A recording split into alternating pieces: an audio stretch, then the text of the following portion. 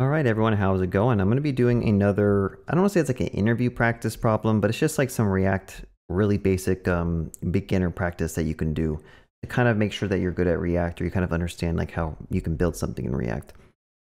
So I have a Vite app set up, bare bones, like nothing special has been changed. And the idea of what we're trying to build in this video is that we want to build a kind of like a thesaurus using a third-party API. So there's an API called DataMuse. And the goal is, like, let's say you're in an interview and someone asks you that you need to make an application where you can type in a word, click search, and it gives you back all of the synonyms that are for that word or whatever else that you want. And all they tell you is that this is the API website that you have to use, and here is the project that you have to get going. So could you do that? Could you figure something out and build something? And how much guidance would you need to get that going? So let's try doing that together. This is going to be a live coding session, so there's going to be stuff that I probably mess up on, but the name of the game. So let's just go ahead and go to our app.tsx, and I'm going to delete everything, so we start with like a bare bones project here. And for the most part, like, you can stick with the default app CSS stuff. Like, you can bring in CSS modules. It's really up to you, and the more that you show that you know, like let's say you decide that you want to change this to an app.module.css, that just shows that you know more about front-end development and stuff, and you know different approaches for styling. So let's just start off with the first thing is we wanted to basically have an input box that a user can type in a word and click a search button. Okay, so first thing I would probably do is we would make a form, right? Typically for correct semantic HTML, you want to have a form, and inside of that form, you could probably have a label, and you could also have an input. Okay.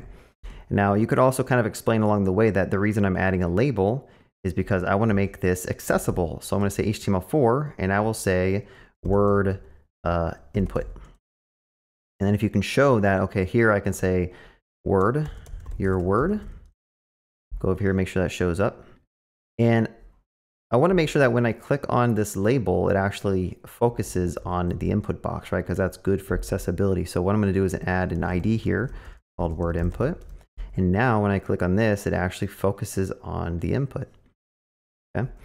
So it's good to kind of make sure that you kind of, can explain that, because accessibility is really important when you're building out front-end applications.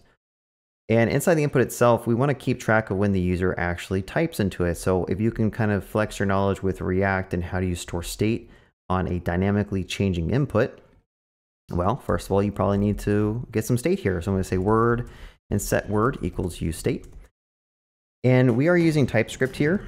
So you can kind of flex your TypeScript chops if you want and say, well, I could put string in here with the generics, which will basically type this already to a string. Over here it says string. Or if I just want to use the inferred types of TypeScript, I could just go ahead and put an empty string here. And now this thing is going to be a string. Okay. And now when you change this input, so on change, we want to basically take what the user's typed in, and I would just say set word of e.target.value. And that should hopefully update this state. So again, if you're doing a live coding and they're actually watching you code, if you can show that like stuff's actually working as you're implementing it and kind of show them that rapid feedback cycle, if you go to the components tab and make sure that you have the React dev tool set up. And if you don't, like, ask them if you can install it or something. Over here, you can actually hover on the app and you can show them that you understand how to actually look at state. So when someone types in the word fast, you'll notice that the state updates down here. You can also modify this, and I can change it to slow. And notice that typing slow here did not update the input. So we have to kind of do the next part of this, which is we need to make this a, I think it's called a controlled component or uncontrolled. I've already forgotten, so you guys can fail me on this interview if you want. But basically, you need to add a value and an onChange, so that when a user types into this input, it will basically update the state. Now I am going to go ahead and Google that because I don't want to teach you guys something completely wrong. I just forgotten the terms. I think if it is controlled, or uncontrolled is typically like when you use like a ref or something. So like you can access the value of the input, but you use like a ref. So in our case, we are using a controlled. So I think I did say that right. But yeah, let's just go ahead and type in a word like fast or slow. And we want to basically, when the user press enter, we want to do a request to an API endpoint. Okay, so first of all, if you can kind of highlight the fact that this is inside a form, and when you click enter on this, it's going to automatically submit the form And secondly, we don't have a button, right? Typically, you should probably have a submit button. So let's just add a button here, and I will just say submit, just to make sure that thing shows up. And I don't know why the styling of this button is so dark. Let's go on the app CSS and see if like they're already styling some buttons or something. But they're not, so let's just go ahead and style the button, and we'll do this, and let's just give it like a background of pink. We're gonna make this the most ugly form ever, and we have to figure out why is it not actually styling the button. And it turns out that I think some of this stuff is actually hard-coded somewhere. So let's go ahead and do a full project search to find where that's hard-coded. And it looks like they've already hard-coded with the Vite setup to this. So I'm gonna go ahead and make it something a little bit lighter since we are in dark mode. I mean, this part isn't really that important. Like, honestly, the functionality is more important. If you're trying to like get a job for like being a really good CSS like front-end designer or styler, then like, yeah, maybe you need to be able to highlight the fact that you could use BEM for styling your form or your page. You could bring in style components. You could bring in tailwind CSS. It doesn't really matter. I'm not big on like styling. It just doesn't matter to me. CSS modules works fine as well, which I kind of mentioned. But basically, when someone submits this form, you can listen to that with an onSubmit. And I'll just go ahead and call a function. Now, what I like to do in React is I like to say anything that is calling a function, I like to call it handle form submit. And you can also make it more specific, or like instead of like handle form submit, that doesn't really describe what's happening here. But really it's saying handle fetch synonyms. I don't even know how to spell that word, I'll be honest with you. English is like one of those classes in high school and college I just like barely passed, because I'm so bad at grammar, I'm so bad at spelling, I'm also pretty bad at speaking. Yeah, I think I spelled it right. So the idea of the app is like we need to get the synonyms, right? So this thing, the handle fetch synonyms, this is the kind of the convention I like to use. Put handle as a prefix on your function so you can call it like this. And when you call this method, always remember that you need to e.prevent default, or else this form is going to refresh your page. You can kind of talk about that in your interview or whatever, and kind of show that like you know how a traditional HTML form will submit data to a backend API using like an action.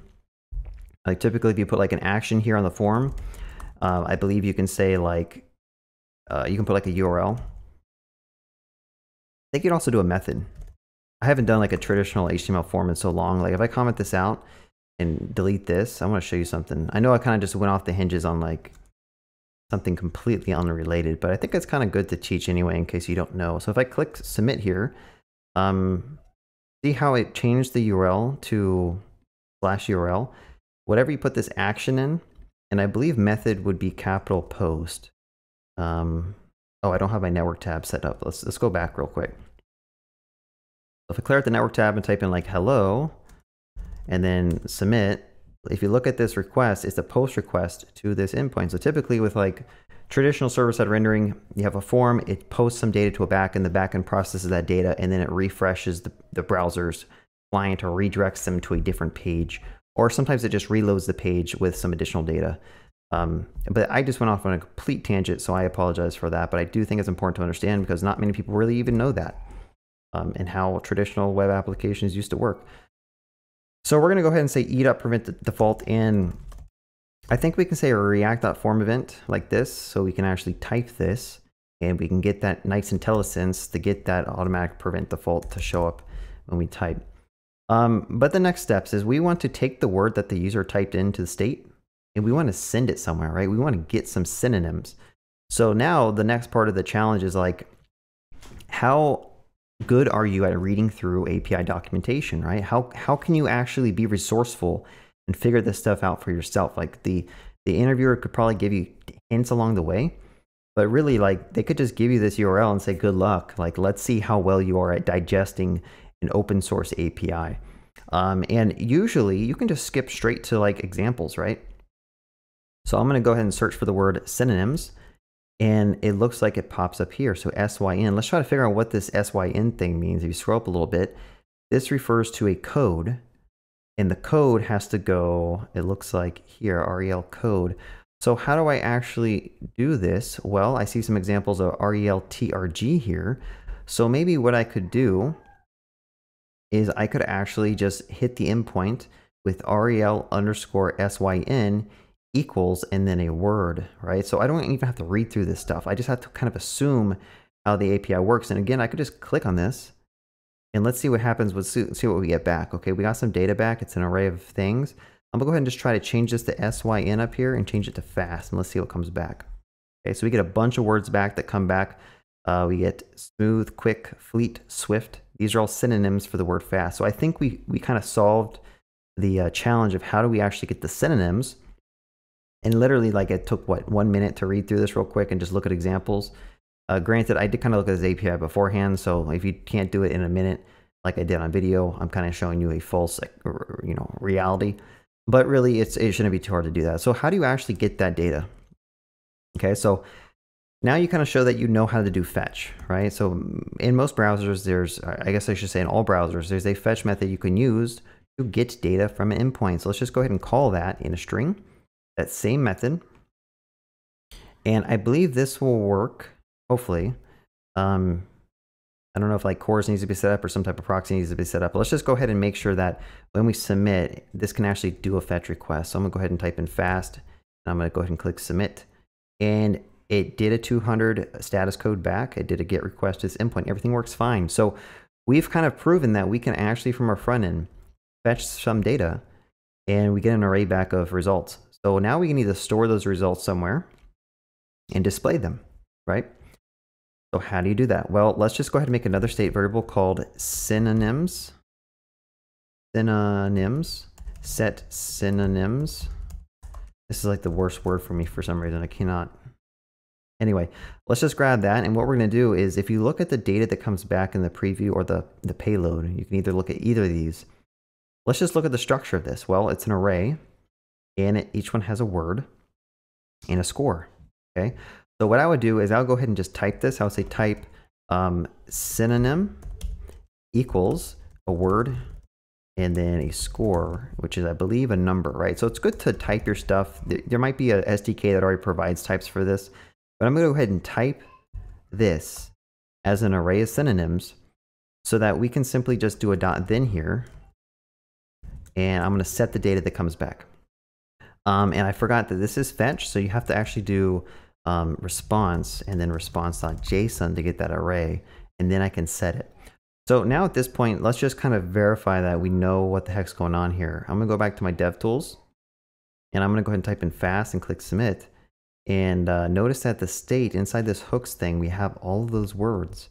So if you kind of understand React just a little bit, like the next steps is how do you render these out to the page? Well, we can use a map. We have it stored in state here successfully. That's good. And we can simply go underneath the form here, and I can just do a map. So I'm going to say curly brace this.map, and then I'm going to say synonym. And then for every synonym, I will do a fragment for right now. And let's just go ahead and render out the synonym, right? So I'll just go ahead and print out the word here. And in fact, I'll put it in a div so they're all in different lines, or you could kind of be fancy and put this in an li. It's really up to you. Again, like, I wouldn't care about styling unless it's like super specific for a certain like styling role or something. I do want to say I don't interview people, so a lot of the stuff I'm telling you right here, like in the when I speak about like interviews and stuff, I'm just kind of saying like what I would do if I was interviewing people and try to see like what they can do. But notice here, if I go ahead and type in a word like slow in search, notice that I don't know if it actually worked. Let's go back and see. We have an error down here. Each child in the list should have unique key property, right? So sometimes I always forget this, especially when your linter is not set up. I don't know why Vite doesn't come with a built-in linter, like eslint or whatever, but typically you want to set up key here, and for every synonym that you give back, hopefully there's no duplicates. There might be, so we have to kind of think about that. If I do a search for slow, okay, how about hot? So at this point, I don't know if this is actually working. So I think there's a bug, and every time I click submit, I get the words back for fast, prompt, true, hot. Am I getting the exact same words every time? Let's try a different word that's like completely different. Okay, so one thing I completely forgot to do, which is fine, like it's an interview, you get nervous, you forget things, is I'm doing the exact same request, fast here. And although I'm typing in slime here, like sometimes you forget stuff. We're just human. We forget how to do stuff. We forget to overwrite some variables. This is actually what we need to do. We need to interpolate that word that the user typed into state in the input, right? So that every time I do a submit, it's actually going to take the real word here. So now if I click submit, it's back some different things. So slow, hot. Okay. So that's all working pretty good. I mean, we could style this up and make it look nice. But it's also good to take it to the next step is like, do you know how to like make your code a little bit cleaner? So let's just go up here and say like base URL is equal to this string. Can't type for some reason. Let's go ahead and just do that.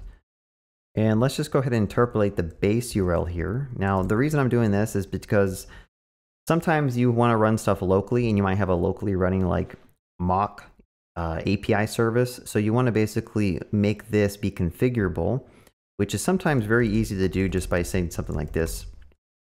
Like I could say like API URL. That might be a little bit more descriptive. And I could just use that, or I could fall back on a default. Okay. Now, I don't know why process is complaining. I probably have to install something like this. Let me just go ahead and install those types to see if that'll go away. npmi save dev types node.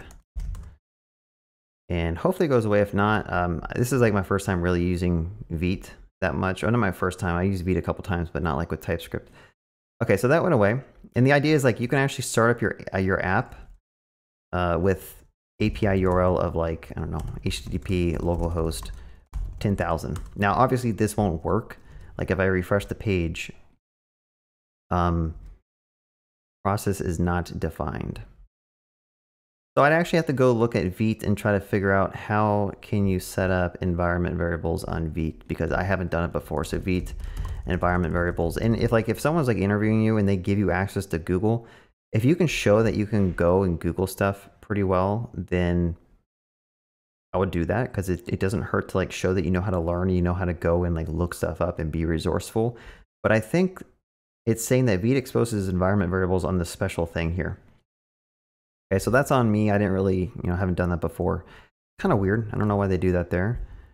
And I also don't know if this is the correct way to do it, but oh, it looks like you can also use a .env file. So let's try it again. I'm gonna click submit and let's see if it actually makes a request to anywhere. Go ahead and close out of this, click submit. It does a request to datamuse still. And the reason it's doing a request to datamuse is because I probably don't have a .env file set up. So let's just do .env. I'm gonna go ahead and say like HTTP localhost of 10,000. And again, I'm kind of going off track here. Like I just wanted to kind of share some things and just teach you some things, and just kind of walk you through my thought process of like, it's okay to like go off on tangents and try to figure out different things, because it kind of shows that you know what you're talking about. But in this case, I don't think I even know what I'm talking about, because I can't get this API URL to show up here.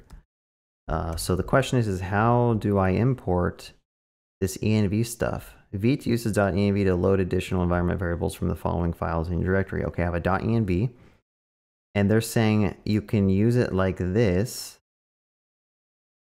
Only Vite, some key will be exposed as this to your client source code. Okay, so you have to put the Vite prefix in front of it, which means that I have to go back to my .env and I have to do this, which, you learn something new every day. This is kind of how it works in Next.js.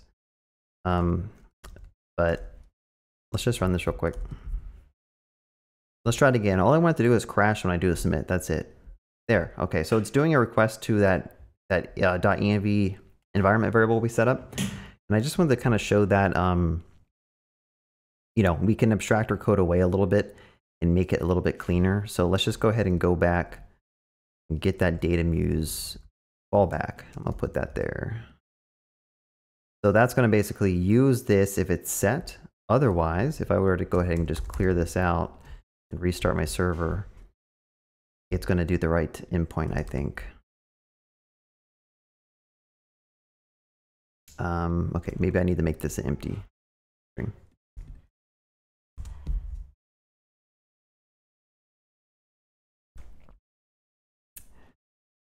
Okay, what is going on here?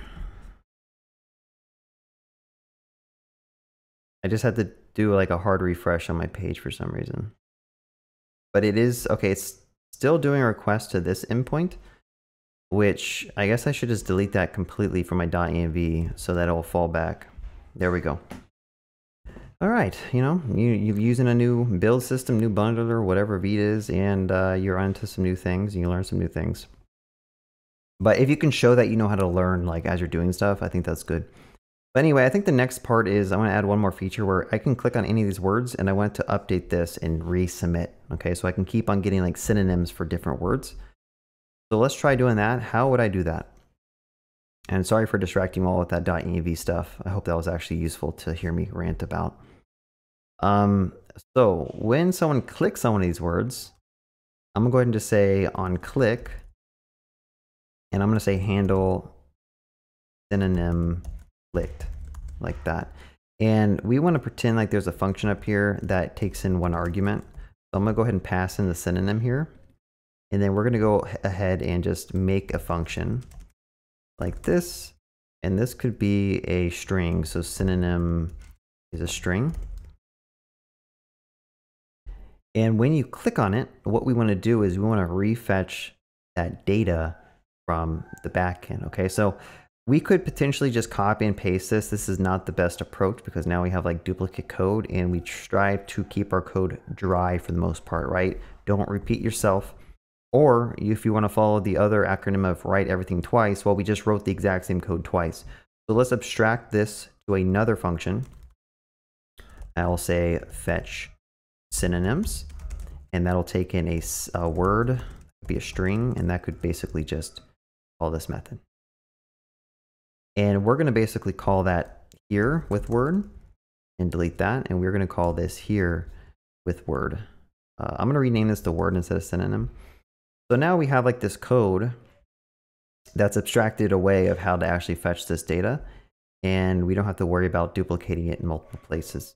So let's try it again. I'm gonna type in like the word hot, click enter, and then I'll click fast, and let's see what happens. It actually, it printed out rel underscore syn object of object. So let's try to figure out why that happened, because this one, okay, well, if you trust TypeScript, TypeScript is actually yelling at me saying I'm passing the wrong thing. So sometimes I do that, I work too fast, but I should basically be doing synonym.word and passing that to the onClick.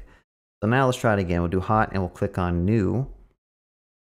And that actually refetched the data. If I click on raw, we got some new data. Click on green, okay. Now one thing I'll notice is that the hot is not updating. So why is that not updating? Well, because we didn't update the state here. So let's just go ahead and say set word of word. Now, one thing I will say is that I'm overloading a variable name. Here is word, and then I'm also overloading like word. So I would rename this to like new word so that you're not potentially confusing yourself with that overloading of the name. This one's fine because like the word gets set and then we submit the form. But this one is passed in, and we should probably not do that. So let's try it again. Let's just click common, and that updates this. Let's go and click shared, and that updates that. Okay, and then you could take it potentially to one more step further if you want to show that like you like to abstract your API into a different folder. And I could make one called fetch synonyms here. Could be like a TS file. And we're just going to abstract that function away so that the URL and the way that the data is fetched from the backend, like we don't want our components to really know or have to know about how data is fetched, right? Because you can be using Axios, you can be using fetch. You don't want this API URL hard-coded in here. So let's just go ahead and paste that up there. And instead, I'm just going to go ahead and return this and not call set synonyms. I will say I'm not sure why this thing is complaining. Fetch synonyms .ts cannot be compiled under isolate modules because it is considered a global. Oh, okay. So we made a new file. Make sure you export your function. And when you export your function, you can actually use it here. Okay, so I'm going to go ahead and import it from an API directory. And then I'm going to go ahead and say .then set synonyms like this. Okay, so it's a little bit more code here, but the reason we're doing that is again to abstract this component away from like how it fetches the synonyms. Now you can take it another step further if you want and show like a loading screen while these things are fetching. Actually, let's make sure this thing works. I'll do hot. Looks good. Hit close. That's good as well. So if you want to show that you know how to like make custom hooks and abstract that away, you can take it to another level. I could say like make a folder called hooks, and I'm going to say make a file called use Git synonyms or something. And what this is going to do is going to export a custom hook called use Git synonyms, and that's going to be a function that takes in a word. And the reason we're doing this is we want to abstract away this state here. So I'm gonna go ahead and just cut that state out, paste it in, and then we could also potentially we could cut this out, or we could just make it public. It'd probably be better to make it here. I'm gonna import the use state from this custom hook. This word's gonna be a string, and what this thing's gonna do, it's going to return a function that is going to basically load the synonyms. And it's also going to keep track of if the synonyms are loading, right? So I'm going to go ahead and say is loading, set is loading, and then this is going to be another state variable. Now what I'm doing right here is exactly like what React Query will do for you. But I just want to show that if you can kind of explain why we're doing this and how this helps, it's because we want to have a generic way to just show a spinner while the synonyms are being fetched and refreshed, and then show the data when it comes in. Okay, so what I'm going to do is I need to basically expose a method here called like fetch or get, I'll call it like get synonyms. And when you call it, it's going to be a function that is going to take in a word. Actually, this one doesn't need to be word here. I'll just go ahead and do this. This one could be a word that's going to be a string. And this one's actually going to do the API call. So I can actually take this code out like so. And I could simply just do that. Import that API from there. And I'm going to go ahead and just return fetch synonyms. Actually, I'm going to go ahead and just do the whole thing. Let me just copy this out. Now what I'm doing, I could just be going off the deep end and like overcomplicating the problem, because I did solve it technically, but I want to show that there's different ways that you can basically do this. So when this thing is called, I'm going to go ahead and say set loading of false, and then when it's done, I want to say set loading of true. And you know, actually I think this, I need to do it backwards. It needs to be loading of true and then set loading of false, like this. Okay, so when it's done getting the synonyms, it basically puts them in a state variable here, and I'm going to expose those over here. Okay, so we have a cool little custom hook. I don't know if this works, we'll figure it out. But now what I want to do is I want to pull in the synonyms. I want to pull in is loading, synonyms, and get synonyms. And this could be equal to the use get synonyms function like this. And now what I can do is just call this function here and also call it down here. And I believe this should work the exact same way, but I am going to show a loading state if something's loading. So I'm going to go ahead and say if loading, then I would just make a div that has loading ... in it. Pretty simple. And then I'm going to go ahead and just do a comma there or colon there and save my page.